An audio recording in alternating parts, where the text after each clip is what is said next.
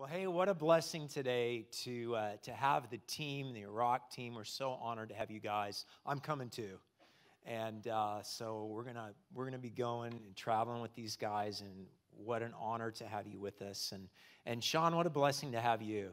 I think I met Sean in 2008. I remember we had a dinner. They were living back here, and man, we had a great time. And I just want to say.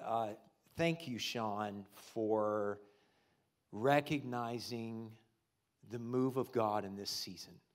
That this is a move of God when all the voices have yelled, shut down, you said no.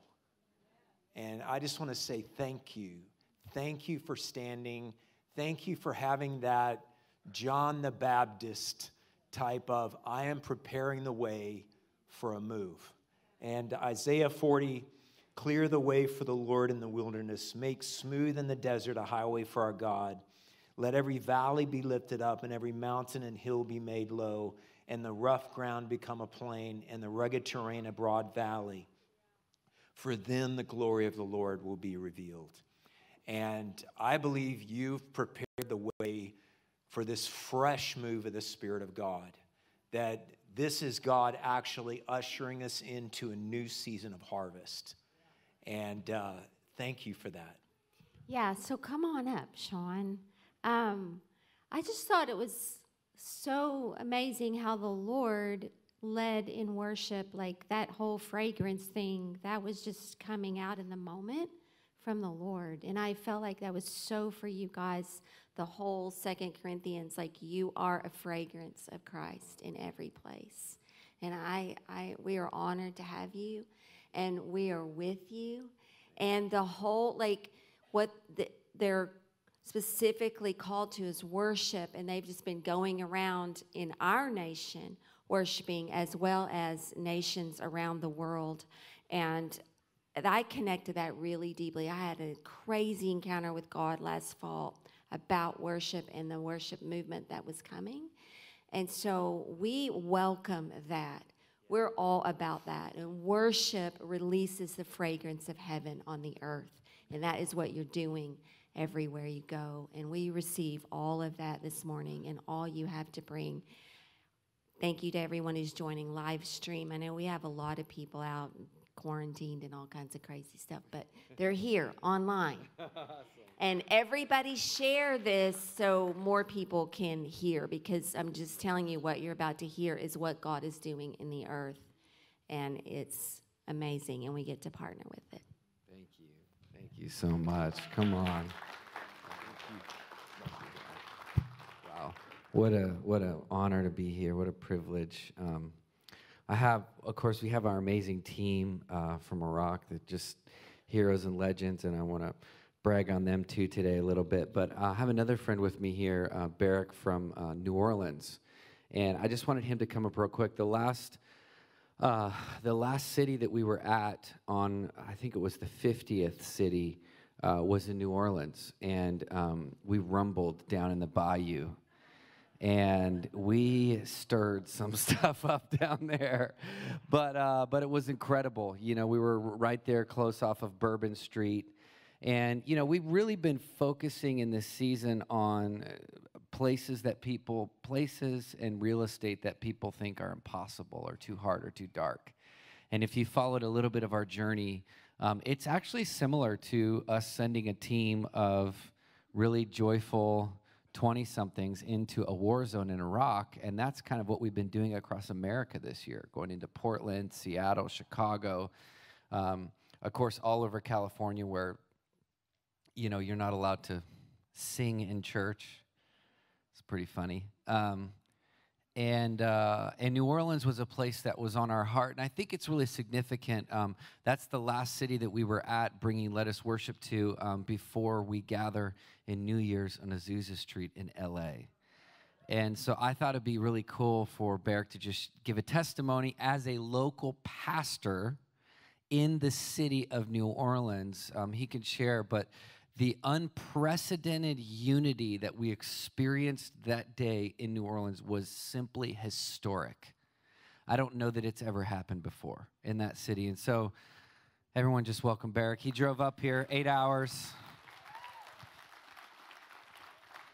Hey guys, man, God has just been so faithful.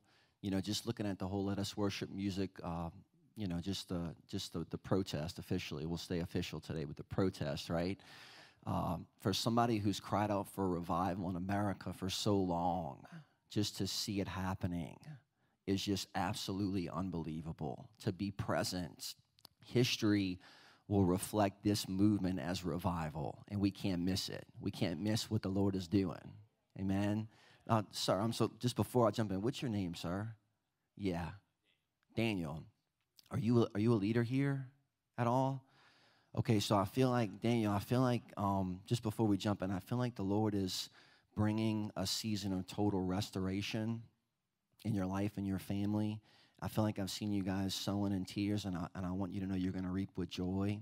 And God is developing a platform and a foundation. I feel like you're supposed to have some kind of a ministry in something one day. I don't know what it's going to look like. It's different for everybody. But there's definitely like a very special mark on you. And I feel like he's removing just like a sense of like the self-drive where you have to make it happen. And he's pulling you into a deeper relationship of levels of intimacy that you've never experienced before, you know, that only like your heroes have had. And that everything is going to be birthed from that intimacy. But it's going to be a really special time with you and the Lord, man, where he's going to really bring joy and bring great things into your life. It's going to be very special. So, praise God. So the history of New Orleans, you know, we have had rifts in the church and the body of Christ for longer than America has been a nation, actually. And when the city was founded, just a brief history recap, when the city was founded, the Catholic Church sent in missionaries to evangelize into New Orleans. The Baptists found out. They sent missionaries surrounding the city to stop the spread of Catholicism from America. So, like, there's been rifts between denominations and churches that go back hundreds and hundreds and hundreds of years. So anyway, in planning this event, of course, you know, like there's so many dynamics, and if you know the area, you would really, you know, I don't have enough time to go into the details of the rifts between the pastors and denominations and all that stuff, the churches, but in planning this event, the Lord just breathed on it, just like he's been doing in events across America with Let Us Worship. And people came together, and we stood there right in front of Jackson Square where slaves were brought in who caused rebellions, and they were hung in the open square. It has a very dark history, very dark past. Still today, the voodoo witches and warlocks will actually meet there. They'll bring their clients in to that spot, and they'll perform their voodoo rituals right in front of St. Louis Cathedral, which is the oldest continuously running cathedral in America, church in America. So a lot of different dynamics, and it was so amazing. So look, as we gathered and we worshiped, just to be present and to see and feel the glory of God begin to fall. The glory of God began to fall in that moment, in that place, with those people and those pastors. History was made. History was made. We had a gentleman he was an older gentleman. He had back pain in his right hip, and the Lord healed him. We had a young lady who had problems in her spine. She had an accident, and she couldn't turn her head since the accident, and God healed her, and she was moving her head. We had drug addicts who were homeless who were walking past the event and heard the gospel presented and came up and gave their lives to the Lord, weeping before the Lord, worshiping before the Lord. And I could go on, and I think as many miracles and salvations as we saw, as incredible as the moment was, I think the unity among the churches was like probably the most precious and special thing that was there. It was unbelievable. I talked to one older gentleman who's a pastor, who's been a pastor for decades in the area. He said, I haven't seen anything like this. He said, the closest thing I saw happened 50 years ago in the city, but it was nothing like to this level, but it's the closest thing that I can compare. And I was standing there worshiping, and I'm thinking, there is not one person here who was under 50 who has ever seen anything like this in their entire lives in this city. Just the breakthrough, amen? God is moving, and like I said, listen, history will reflect this as a revival and a mighty move of the Spirit of God across this nation. And so, look, we get to be a part of it. We don't want to miss it. Listen, I'm not missing this thing. You're not going to miss it. God's doing something great, amen? He really is. Come on. Amen. Thank you. Wow. Turn to Revelation chapter 1. 2020, the book of Revelation. When we were praying, we were going to all these coastal cities, New York, Boston, New Jersey, LA, and then I really felt like that we were like, God, I don't know, God was just moving on my heart in Texas, and we were going to come, and a big part of that actually had to do with the journey to Washington, D.C. that I felt like needed to go through Texas because of the Roe v. Wade ruling in Dallas. And I won't unpack all that stuff, but and so it was like we felt like we were supposed to come and do a worship thing in the Metroplex, and then I learned that these guys had already been doing it in the park. I was like, of course they have, So we'll just come pour fire on what's already burning, and that was a very significant. How many guys were there that night in the park? That was such a significant. We're right now. We've been trying to do our best to really capture all of these different cities and the sounds that have come from them. And so I was listening back to the raw, because we're mixing it's going to be the Texas record, so it's going to include Fort Worth, Dallas, and Kerrville. And we were down there in Kerrville where that giant cross is, which was wild because right in the middle of us being down there was this massive butterfly, migration. I was like, what is happening? And we're here at this giant cross and there's butterflies. Talk about Revelation. I mean, it was like crazy. But I was listening back to the Fort Worth night, and I'm like, man, that was just so profound. And then the power went off, but the people didn't. And it was just amazing. So I can't wait for you guys to hear that. It's going to come out probably the first week in January. But there's so many layers of significance of being here. And this is probably my last sermon. I haven't really been I haven't been in churches a lot, mostly been outside. So this is maybe my third time in a church this year, and I wanted to, probably this is the last time I'm able to share it, I wanted to actually end it where it began for me, which is in Revelation 1. And so in 2019, the last Sunday of 2019, I was in New York City, and I was preaching at this church on Wall Street. And I had been fasting that week saying, Lord, I want a word for 2020. Like every year we fast and we pray and we press and we, I feel like I get a word. Well, I had been praying and fasting, and I just was getting nothing, I was getting no words, no clarity. I'm like, it's 2020, give me a word about focus or seeing things clearly or something, and I just was so frustrated because I wasn't getting anything. And the only thing the Lord gave me, and this was the sermon that I preached, was out of Revelation 1.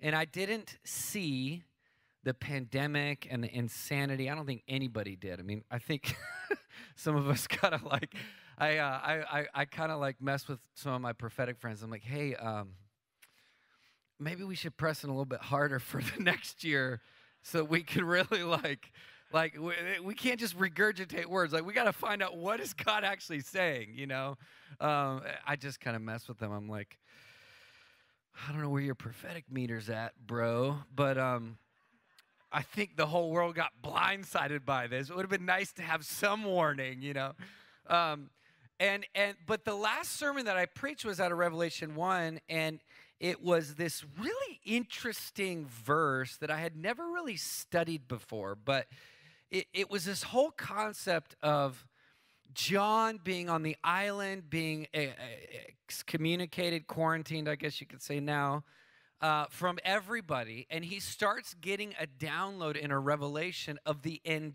days, right? I mean, he didn't ask for it. He wasn't looking for it, but the Lord positioned him to begin to receive literally the most intensely dynamic insane picture of what was going to happen at the end of the age. And so he's sitting there, and he begins, the download begins initially with just the revelation of Jesus. It's a pretty good place to start. You know, and so he sees this vision. I'm not going to read the whole thing, but he sees this vision. And how many of you guys in 2020 have, like, you've woken up and you're like flipping through Revelation, like, which page are we on today? You know, he sees this intense revelation, this intense vision of Jesus, and he goes through, and his hair was like this, and he was glistening, his eyes were flames of fire, his feet were gleaming with bright metal, and da-da-da-da-da, and his voice was roaring like the might of many waters, and he goes through this whole revelation, and then he just gets so overwhelmed. Anybody been overwhelmed this year? I mean, I have a pretty high capacity for not being overwhelmed, but when schools shut down, we had to homeschool 4 kids. I hit the overwhelmed meter really, really high.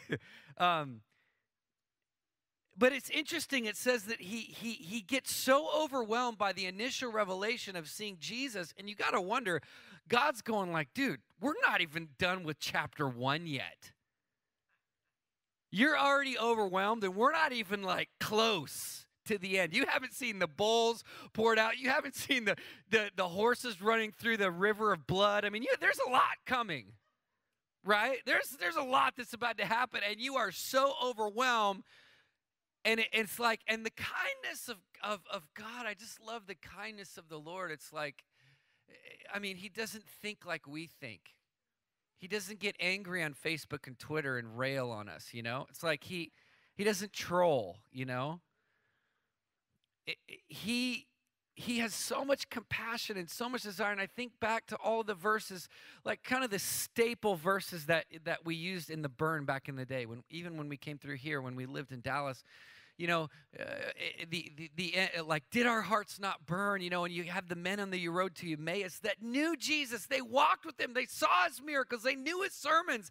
And yet they forgot that in the greatest day of breakthrough and victory, they were depressed and disappointed and discouraged.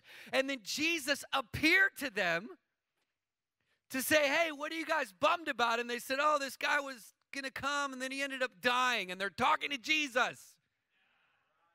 They're living in the greatest day in human history that's ever existed. And they're so depressed and so bummed. And I mean, Jesus is like, dude, I've given 3 years of my life to you idiots. But instead of smiting them, he teaches them again about himself. As he walked on the road, it says he began to teach them the scriptures again, like the long-suffering, the patience, the kindness of God. Right? And so we have this moment here where instead of like rebuking John for not having the capacity to see what's happening, he says, oh, and he comes and it says in verse, I'm going to read this out of the Passion. It says in verse 17, when I saw him, I fell down at his feet as good as dead, but he laid his right hand on me, and I heard his reassuring voice saying, don't yield to fear. I am the beginning and I am the end. The living one. I was dead, but now look, I am alive forever and ever, and I hold the keys that unlock death and the unseen world. And then he again gives him his mandate. I want you to write what you have seen. I want you to write what I'm revealing to you. But he begins with the statement, don't yield to fear. This was all the Lord gave me in 2019, last Sunday, New York City. And then when the pandemic broke and New York was like going crazy, it was like the epicenter of COVID, and the churches were, you know, people were freaking out and things were crazy. I did a Zoom call in New York. This is the first time I remembered it. It was, I think, in April or May, and the church said, we want you to do a Zoom call. I'm like, for what? They're like, for your word for New York. I'm like, I don't really have a word for New York. No, they said, no, the last sermon that you preached in New York of 2019. We've been spreading it around the city, the don't yield to fear part. I was like, oh, yeah, I remember that. Yeah, totally, cool. Yeah, that was prophetic, you know. That's right. I had to go back and listen to it. I was like, oh, my gosh, don't yield to fear. Don't yield to fear. I am the beginning of the end. In other words, don't yield to fear. I'm the author of the story. And I feel like if anything's been tested in 2020, it's our response and our reaction to fear. Any amens out there? I mean, it's just like this is the culture right now. It's like, good night. I was walking in, I don't know if I was in Costco or something the other day, and I was there with my kids. I mean, good God, I have a 10-year-old, an 8-year-old, and a 6-year-old, and a 2-year-old. And you want me to try to keep a mask on a 2- and 6-year-old. Good luck. You know, and my 6-year-old is just rambunctious and wild and fun, and mask falls everywhere, and they're grabbing. And by the way, my whole family are doctors, so just so you know, the moment that you touch your mask, it doesn't work. Right? I mean, the moment that you touch it, I mean, this is the hardest thing for surgeons to learn in medical school, is you can't touch your mask. And of course, their kids are moving it everywhere, and I'm like, well, a lot of good that did, you know.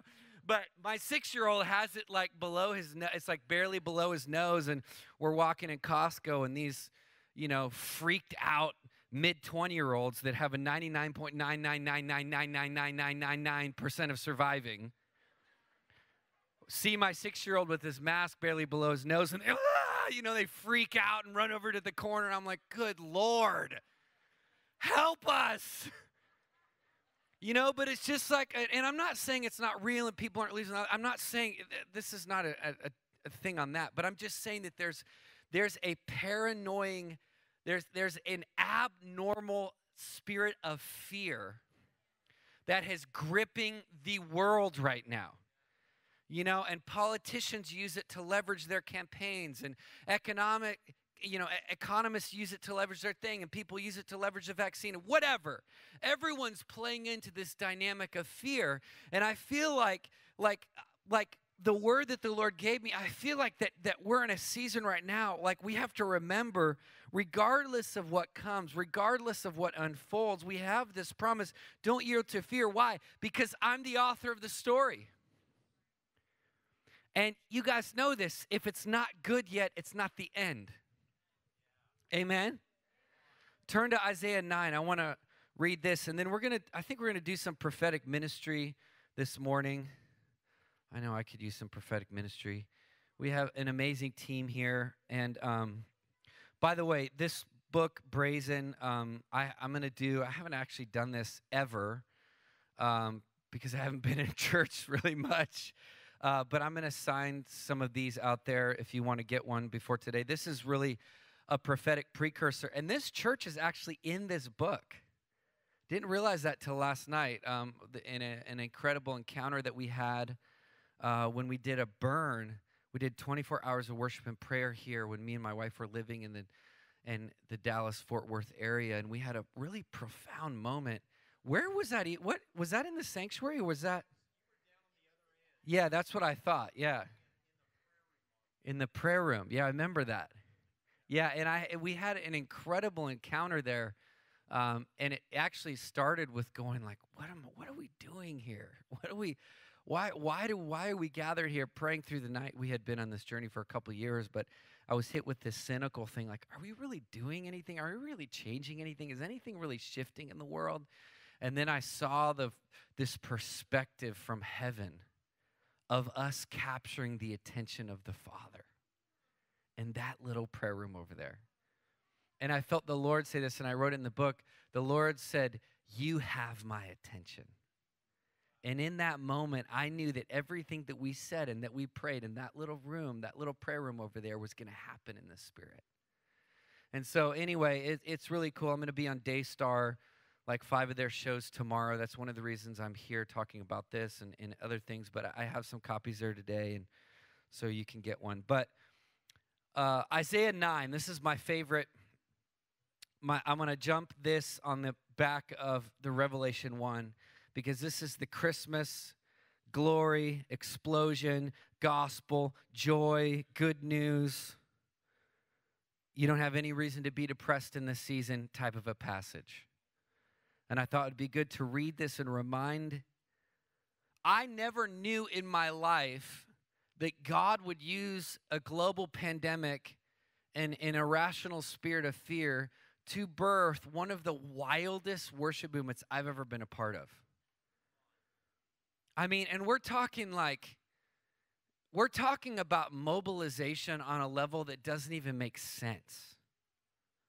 I mean, what started on a bridge in San Francisco the day after we got this crazy ruling from our tyrannical governor, you can't sing in church, which is not only against our faith as believers, it's against the Constitution of our nation. And, you know, there were so many people, God bless their hearts, that were just in compliant mode. And I'm like, listen, we spent our time in the Middle East. We spent our time with the, you know, the persecuted nations of the world. I mean, these, you know, and I'm on WhatsApp, you know, secure messaging my friends in Saudi Arabia. Hey, man, what do you think we should do? They're like, what do you mean, what do you think you should do? Gather and worship. Do it like we do. You know, and I was like, okay. And so I had them all like send me these prophetic messages. It was like all of my years of pouring into the persecuted church, now they were pouring back into me in this season. It was really, really wild. And so we gathered on a bridge in San Francisco. Didn't know if anyone was going to come. Everything's closed down, and 400 people show up. Pastors, leaders from different denominations, different ethnicities, and we got on that bridge.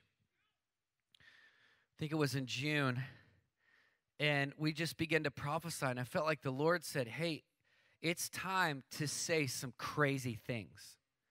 It's time to pray with crazy faith. It's time to make bold declarations and prophecies. And so we got our bullhorns out. We had one speaker that was battery powered that we set up there. The wind was howling on the Golden Gate Bridge. We marched to the middle of it. I mean, listen, if there's ever a time for Christians to be weird, 2020 is it. I mean, it's like, it's time. It really is. And it's like, I'm beginning to realize, like, and even me, like, I got into two modes to where it was like, I could hang in the wildness of the persecuted church, third world, craziness, you know, spontaneous, organic flow. But then when I came in America, it was like I got in the American flow. We're cool church. We're relevant. Even movie stars can understand and like us. You know, it's like so weird. And I just feel like the Lord, part of the grace of the Lord in 2020 was like, all those cool buildings and all your LED screens and all your tricks and all your, I mean, this is like, Dallas-Fort Worth is like the hub, you know. You can't go in any of those anymore.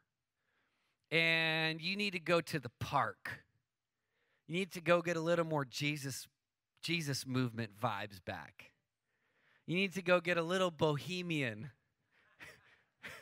a little hippie. You know, when I started studying, it was cool because when we finished our thing on the Golden Gate Bridge, my pastor, Bill Johnson, called me and he said, hey, I have something I feel like I'm supposed to give you. I went to his house and it was the original 1972 Life magazine from Dallas. And it was the famous moment where the Jesus People movement went viral because they put it on the cover of Life magazine. And it's the picture of the guy with the curly hair, the hippie guy on the shoulders of another guy, on the shoulders of another guy. It's like three guys on shoulders. Do you remember that image? And they had the one-way T-shirt, which we have out there. You can get, like, I was like, we're going full Jesus People movement. Let's make the shirt. Let's go for it, you know? And in that issue of Life magazine, it talks about the Jesus People movement, and it was a really iconic, powerful moment in the 70s because Billy Graham came to Dallas, and everyone was like, these crazy hippies, you know, and the Jesus People movement, and people are getting baptized in the Pacific Ocean, and it's so weird and so strange. And Billy Graham showed up in Dallas to be the main speaker at their gathering, bringing validation to the church at large that this is a move of God. And it happened in 1972 in Dallas, Texas. And so Bill gave me that copy of that magazine, and I just remember going back home and just flipping through the pages and just like weeping, just being like, God, I want to see this in my generation. And who knew that God didn't cause the global pandemic, but that he would use it to push the church out of where they were comfortable, out into the streets, out into fill the city. I mean, like Barrick's talking about 3,000 wild people in New Orleans. I mean, they didn't even know what to do with us. 6,000 people in Portland. I mean, the Portland police were calling me, hey, you know, like the Antifa guys are going to show up and they're dangerous and we can't protect you. And I said, bro, that's great. A couple Antifa guys can show up. We have thousands of Christians. Like thousands of Christians. And it was wild to see like the Antifa guys that were used to like, oh, we're going to go mess with like 100 people. And I'm like, yeah, there's 6,000 people. And we had some big old boys too.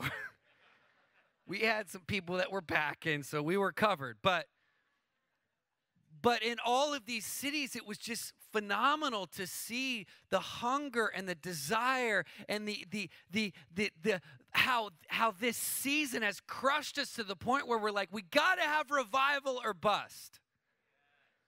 It's our only hope for the nation. It's our only hope for racial reconciliation. It's our only hope for salvation. It's our only hope. You know, and there was something about the pressing of this season that it caused us to become desperate again for Jesus. I mean, a couple weeks ago, 10,000 people showed up in Arizona. We changed the venue. We didn't have all the language right, and 10,000 people still showed up. And the police showed up too, and we were so pumped because we had them come on stage. We began to prophesy over them, and they're in the back there, the police, you know, on the video, getting down with it in worship. I mean, it's just incredible what the Lord did and how he was able to use this season of that seemed so devastating to bring unprecedented unity, historic cross-denominational, cross-ethnic. I mean, we saw so much racial reconciliation. I can't even tell you how many crazy protesters showed up to all of these cities and they end up getting saved. Satanists showing up, getting saved. It's the power of the gospel. Isaiah chapter 9, it says this. Verse 2. The people walking in darkness have seen a great light. So I think this is 500 years, maybe more, 500 years before. So Isaiah's in such a prophetic swirl. He starts prophesying about the coming of Jesus, like hundreds of years before it's going to happen. So there's no context here. He starts prophesying about the coming of Jesus. And by the way, if you talk to Jews about Jesus, this is a great place to start. Because it's very clear in this passage that he's prophesying about the coming of Jesus as a baby. Can you imagine getting into this place where David has several moments of this too, where you're so caught up in worship in the presence that you start prophesying something that's going to happen in 500 years? And it says, the people walking in the darkness have seen a great light. On those living in the land of deep darkness, a light has dawned. This is the first prophecy of Isaiah about the coming of Jesus. And listen to what marks this prophetic word. There's some common threads that are right here. It says, you have enlarged the nation and increased their, a little bit louder. Joy. They rejoice before you, as people rejoice at the harvest, as warriors rejoice when dividing the plunder. Joy, joy, joy, joy, joy. How do you know it's Jesus? Joy, joy, joy, joy, joy. I mean, I was like never an obnoxious, hype, joy songwriter, but in 2020, that's all we're writing. Every song is let's dance and party. Every city we go into, rioting, looting, destruction. Hey, I got an idea. Let's dance and party. There's something about the coming of the kingdom of God. It has to be marked by joy. This is why in 2020, one of the most profound moves God's doing in the church is he's causing us, he's removing the grumpiness off of Christians.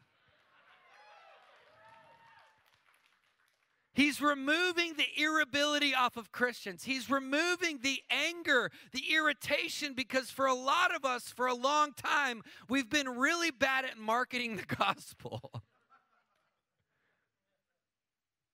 And I've been guilty of that too. I mean, there's things, man, I mean, for crying out loud, I ran for Congress as a conservative in California. There's not a lot more things when you're on that journey. I mean, you can get pretty angry about certain things. But I began to realize as we started going to these cities, the breakthrough that took place always happened in the place of joy. I mean, this is what confounded. I mean, we had one of the most famous videos. I love it so much. This very well-known protester in Seattle, okay, in CHOP. You guys remember CHOP, the autonomous zone? This is not America, you know, whatever. And they just let him do it. They were like, okay, you know. And so when the Lord called us to go into Seattle, I'm like, we need to go into CHOP. The pastors were calling me, why would you do that? People are, you know, there's no police protection there, and it's dark there, and it's hard there, and people are crazy there. And I'm like, that's exactly why we're going. We got to break this self-preservation gospel of its safety, safety, safety, safety. No, Jesus said, I'm sending you out as sheep among wolves, and all of you are going to die for me. It's going to be awesome. High five. And the gospel in America has been like protection, safety, be careful. Don't send 20-year-olds out to a war zone. It's very weird. That's not what Jesus said. Jesus said, if it's dark, bring the light. If they're sick, bring healing. That's a big one for this year. Well, what would Jesus do? He would stay home. No, he would not. People that say that Jesus would stay at home in quarantine, good night, need a crash course in theology. He angered people because he walked into the sickness, into the leper camps, into the place, the untouchables, no one else would go. And here we're dealing with things that are far less lethal. People are jumping off of bridges in America. The suicide rates in many states and cities is far higher than the COVID death rates. The mental anguish that's upon people, the levels of crisis happening in children. I mean, thank God my children are in a home full of the Holy Ghost and the Spirit, and so every disappointment we turn around. But the average child that hasn't been able to go to soccer and hasn't been able to go to school and hasn't been able to, I mean, it's difficult. We need the church now more than ever.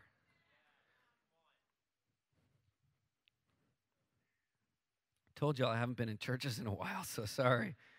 So this famous protester, his videos go viral, right? Because he gets right in the middle of everything, and there's a YouTube channel that he uses, and if you want to see what's going on in CHOP, if you want to see what's happening with the protests, everybody follows this guy. So he happened to show up, and I think I would read his handle or his name, but I think it's like full of, curse words, at blah, blah, blah, blah, blah, blah, blah. But anyway, so this guy shows up when we come and we worship, and we have about 2,000 to 3,000 people there, and he shows up, and he's like trying to cause disturbance. He's trying to stop what we're doing. He's annoyed that we're there and that some people don't have masks and that whatever. And it's like, okay, you can burn the whole city down, but when Christians gather to worship, you got to watch out, And so he gets there, and he's like, gets up on this high place, and he's videoing us, and he's on his live stream, and he's saying, I don't understand what's wrong with these people. The more angry I get at them, the more happy they become. He goes, what is wrong with them? He's like, we try to turn the power off. We try to shut them down. We try to do this, and they just keep getting more happy. He's literally on his live stream, which I found his live stream and reposted it, It was just an awesome picture of this, where it's like You have enlarged the nation and increased their joy. They rejoice before you as people rejoice at the harvest, as warriors rejoice when dividing the plunder. For as in the day of Midian's defeat, you have shattered the yoke that burdens them, the bar across their shoulders, the rod of the oppressors. For to us a child is born. This is what I share when I'm in Israel. It says, for us a child is born.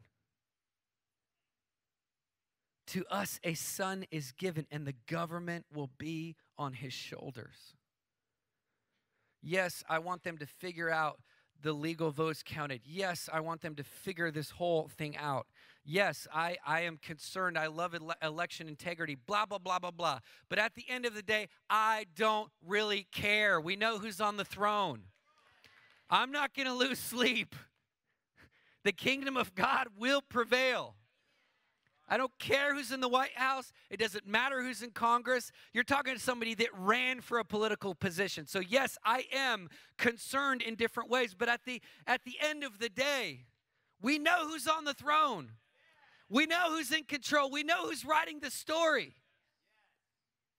So we don't have to give in to the fear-mongering narratives. We can live in a place where we know God has got this. Turn to someone and say, he's got this. And his name will be called Wonderful Counselor, Mighty God, Everlasting Father, Prince of Peace. Of the greatness of his government and peace, there will be no end. There will be no end. It only increases. It doesn't diminish. It only increases. Look at the evangelization of the world. Look at what has happened across the earth. The gospel's only increased. Times get more difficult. It increases more. Persecution ramps up. It increases more. Big tech censorship. It increases more. I mean, I just laugh at these big tech guys.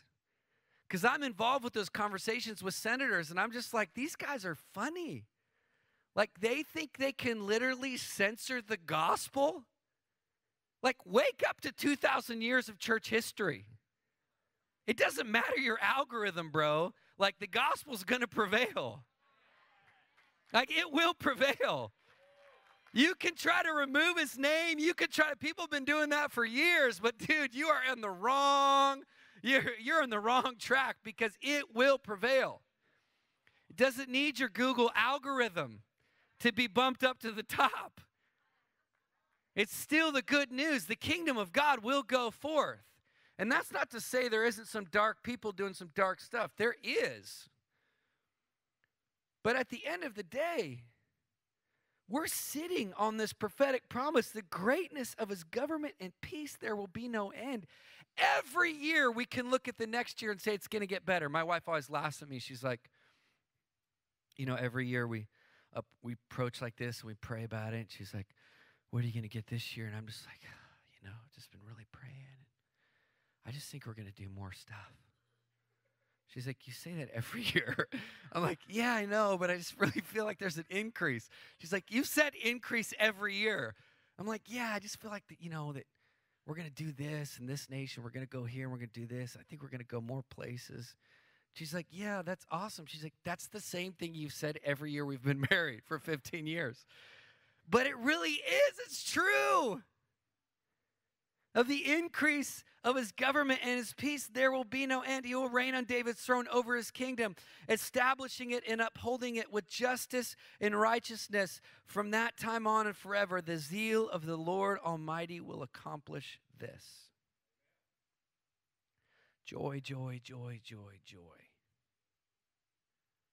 Joy, joy, joy, joy, joy. You know, Isaiah, imagine that moment where he just released this word and he's probably just laughing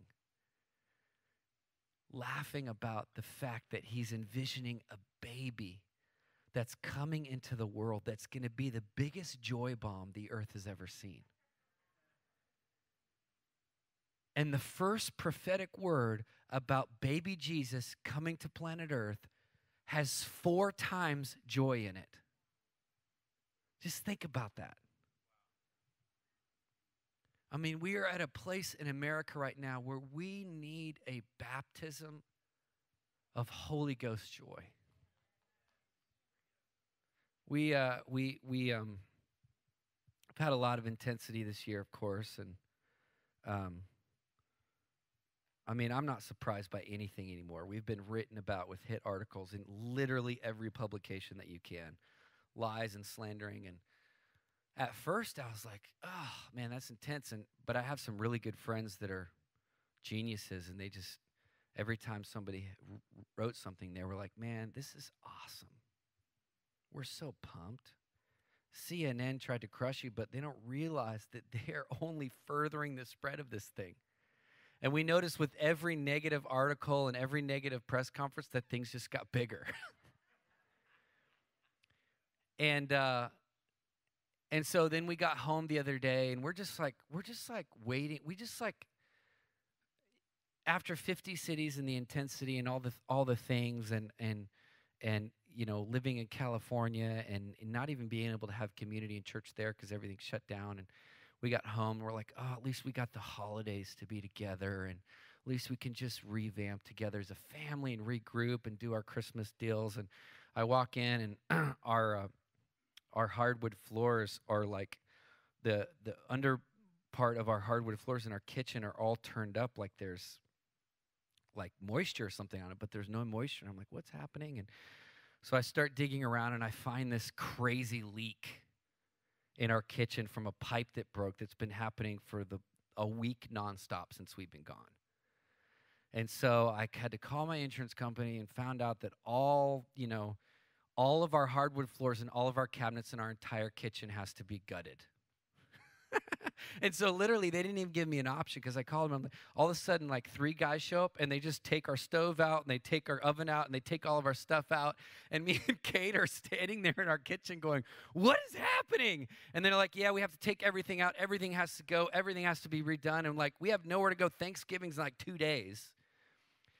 And I'm like, God, this is so typical 2020.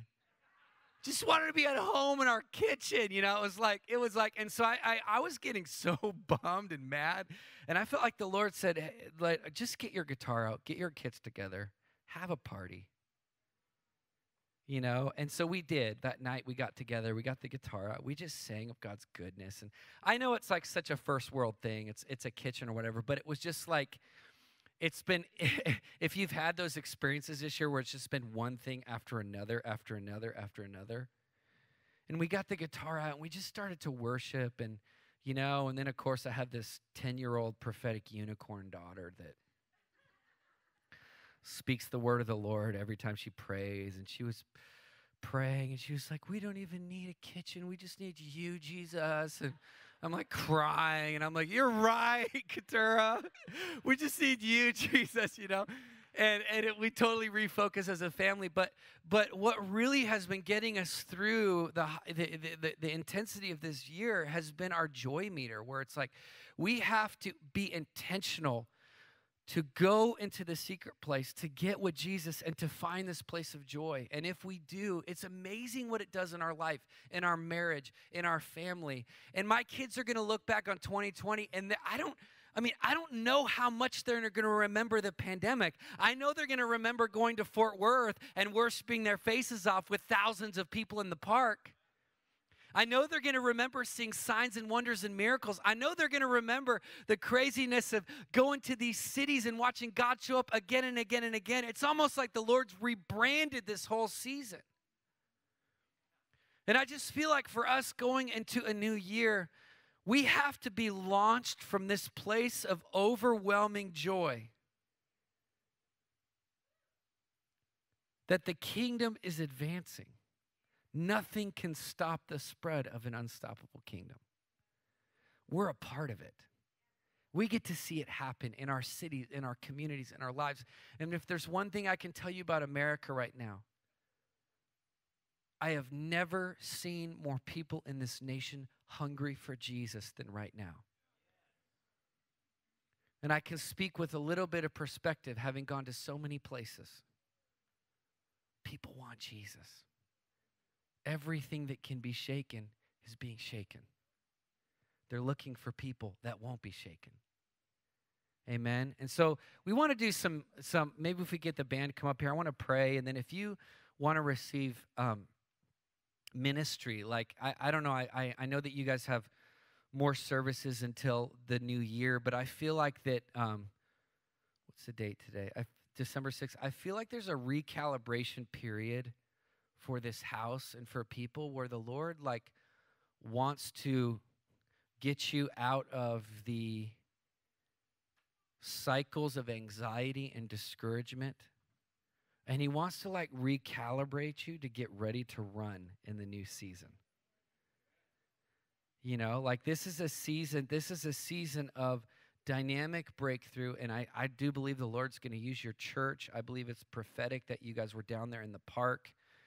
You know, I was calling a lot of my friends across the Metroplex, and I have a lot of friends that are pastors, and I'm like, open up, you know, and they're like, well, I don't know. And I'm like, go outside. Well, where do we go? Go to a street corner. I don't care. Gather and worship. Find a place. Well, we don't know. We don't have permits. I'm like, we never get permits. Just gather. Well, no. Well, just call it a protest. Well, I don't know if we want to call it. I was like, no, it's easy. You call it a protest. What are you protesting? You're protesting that heaven would come to the earth. It's very simple. Literally, you're protesting that this place would look like that place. And so we started saying that literally. Like we would go to cities and they would be like, I remember the first one was Milwaukee. The police showed up and they were like, you guys can't do this. You don't have a permit, you don't have whatever. Meanwhile, they have whatever. And I was like, well, they were like, you can't do this. You need a permit. And I was like, well, what if I were to tell you that we're protesting? And they were like, the cops were like, oh, that's different. And I was like, and I looked at them, there's three of them. There's three Milwaukee police officers standing there. And I was like, they're like, oh, that's different. I'm like, well, yeah, we're protesting. Pretty much. I said, pretty much. And I have this black guy, Charles, that we've been running together. And we've been doing racial reconciliation. We've been going after healing and all this stuff. And I'm like, Charles, get up here. Tell him we're protesting. Charles comes up and he goes, yeah, we're protesting. That's what we're doing here. And they were like, okay. And they were like, you know, what are you protesting? And I was like, well, we're protesting that Milwaukee would look like heaven. We're protesting that peace would come back to the streets of this city. We're protesting that the kingdom of God would be made manifest. We're protesting that racial reconciliation and healing would take place in the streets. And they were just blown away. They were just standing there looking at us. They're like, and then they ended up going, okay, well, we'll protect your protest. And, but really, I mean, this is a season, and God wants to stir up a spirit of boldness and courage, you know, where we can unapologetically bring the gospel of Jesus Christ. I feel like a lot of people, they feel like they have to build their case and their argument, or they have to get approval, or they have to get whatever. Man, this is all the approval you need. He said, go do the stuff. Well, the trolls are going to come after us. Yeah, they will. That's okay. Sometimes they just validate the fact that you're doing something for God. I mean, you got to have some resistance, right? It's so good for Americans to have resistance. We were in Washington, D.C., and we gathered almost 40,000 people, and I was so bummed because I was praying that it wouldn't rain. I'm like, you know, we're looking at the weather. I'm like, it's not going to rain, and it was excited. And then 2 days before it started, it's like this random front moved in, and I'm like, oh gosh, it's going to rain. It's going to be 45 degrees. I heard the Lord say, no, this is good for America. Get out there in the rain, in the cold. So we gathered, we started the day in the morning on the steps of the Supreme Court. The day before the confirmation of ACB. We had the largest prayer meeting in the history of the United States in front of the Supreme Court. 9,000 people in the rain. And I was there, and we were worshiping, and the rain was coming down, and all of our guitars were getting wet, and Lou Engle was up there with me. I'm And we were worshiping, and it was so good. And just the gritty rawness of the gospel, the pressing into Jesus. I mean, this is the season we're in. Comfortability is out the window. We just want his presence. Amen. And so I want to pray over you guys. I want to first, before we do that, and we'll go into some ministry and worship, but I want to pray over this incredible team that's here from Iraq. Can we just give it up for them again? And why don't you guys just stand up? And I want us to extend our hands to them. All this year they've been serving Jesus in a very, very difficult place. They've had to deal with quarantine restrictions. They've had to deal with, not always having access to the refugees, and things are starting to open up again. But they've been so faithful to waste their lives, the early years of their lives, on some of the most unreached and marginalized people on the face of the earth. Social justice and, the social justice warriors and going after justice, the people that sit in coffee shops drinking $6 lattes and tweet about social justice, well, these guys are actually doing it. They live in the Middle East. They live in a war zone. They're doing the very things that I believe are the heart cry of a generation. And I believe this is just a prophetic picture of an entire generation that's going to take the joy of the gospel. Because this is some of the most joyful people you've ever met. I mean, you live in the Middle East for a couple years, it's hard to keep your joy. They've kept their joy. So I want to pray over them. Just extend your hand. Lord, we just thank you for sending these heroes of the faith to us today. God, we thank you for all that they're putting their hand to. We thank you for their dedication, their courage, their resilience, their joy. Lord, we thank you, God, for their determination to keep pressing on and to keep coming up with strategies and innovations to reach these people with the fame of your name. Lord, we just pray a refreshing in this season. We pray a baptism of hope. We pray that you would remove all discouragement, all anxiety, all question marks, God, that you would fill them afresh and anew. Lord, we pray from this church, from this house, we pray a new commissioning for a new season. Lord, that you would launch them from Fort Worth, Texas, God, from this well of worship and revival, that they would be launched back into the Middle East in 2021 with more fire than they've ever had in their whole life. We pray, God, for an energy and a momentum and an acceleration. Lord, we pray that you would double the size of their team in the new year. Double the size of their budget. Let them be magnets that attract resources from heaven to do the work of the kingdom. And I pray over them an ability to dream like they've never had before. Not just surviving, but thriving. The dreams of God over the Kurdish peoples, the dreams of God over the Yazidi people, the dreams of God over the Iraqi people, the Syrians, the Iranians, the Turks. Lord, we pray, give them dreams of your heart for the people groups that are there in that nation. Give them an inheritance of the gospel of the kingdom in Jesus' name. Amen. If you're here and you just want to get baptized with fresh joy and courage, I just want to invite you to come up front here as we worship. I want to pray over you. If that's you and you just want that baptism, I'm going to be out in the back. If you want to get a book on your way out, I'll be there signing. But I want to just pray. And we're going to release some of our team that's here. They're going to go around and just pray for people.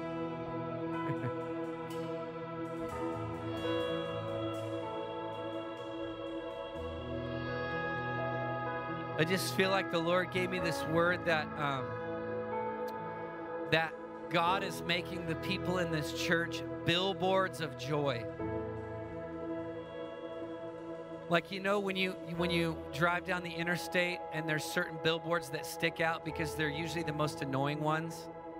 They have lights around them or they're bright colored. You are the annoying billboard of joy. You're like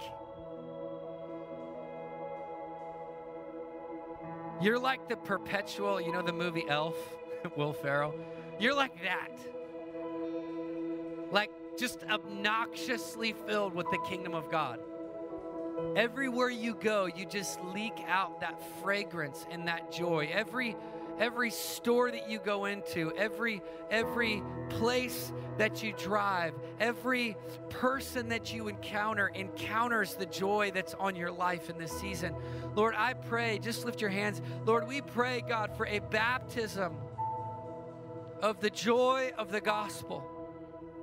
In a season of such destruction and despair and hopelessness and discouragement, Lord, I pray that you would give these people the opposite spirit. Lord, that they would be baptized in the opposite spirit, one of hope, one of life, one of joy. Lord, I pray, God, that it would be so outrageous. It would be a joy beyond their circumstances, beyond their bank accounts, beyond even what their future looks like. Many of them don't even know what is coming in the new year, but God, you're giving them an expectation. I just feel like even right now, like God wants to birth in you an expectation. Like an expectation of something to come, something that you're excited about. A lot of you haven't felt that in a while. Feelings of excitement and expectation. A giddiness that you're about to unwrap the greatest presents of your life in this season. And I just speak that testimony. When I finished my congressional race and I didn't win and I blew up my entire life, I was so bummed. I'm like, what the heck have I done? And the Lord, every time I went and prayed, the Lord was just laughing and he says, you don't even know what's to come. All you have to do is be obedient. And so I just declare that over you. All you have to do is be obedient. What's coming, no eye has seen, no ear has heard, no mind has conceived what is in store. God, bless this church, bless this house, bless this community.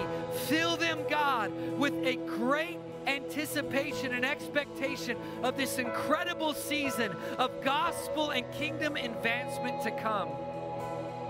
Come on, let's just worship. Let's sing a little bit before we end today. Come on, just lift your voice. Come on, let's just lift our voice. Come on, let it rise. Let the faith rise in your heart. Let it rise in your spirit.